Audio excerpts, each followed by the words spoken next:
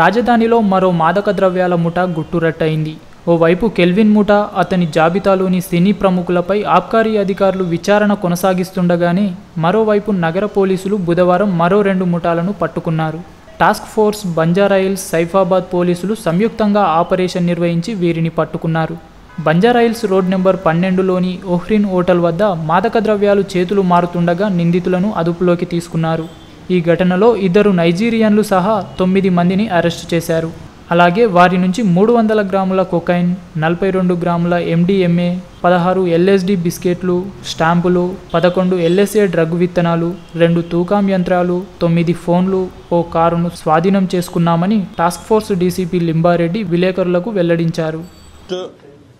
మరియు north zone task force teams combined గా drug peddlers 9 మందిని అదుపులోకి తీసుకొని 300 గ్రాముల కొకేన్, 42 గ్రాముల MDMA, 27 LSD, ఒక వేయింగ్ మిషన్, అట్లాగే cell phone and car recover చేయడం జరిగింది. రఘువంశీధర్ రెడ్డి అని బీటెక్ ఏరోనాటికల్ ఇంజనీరింగ్ చేశాడు.